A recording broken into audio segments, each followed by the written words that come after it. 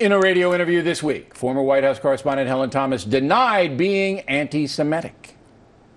And the one thing I want to clear up right here, right now, out of your own mouth, and then I don't want to talk about that anymore, is people have called you an anti-Semite. Helen, how do you respond to that? I've never been anti-Semitic. I'm a Semite. They're not. Okay, I don't know who they are, but I'm sure there are some Semites in the world. So when Helen Thomas says she is a Semite, she's referring to her Arab heritage. Her parents were immigrants from what country? A, Lebanon, B, Jordan, C, Turkey, D, Syria. Where Helen Thomas's parents from? And that is correct, Lebanon. Very impressive.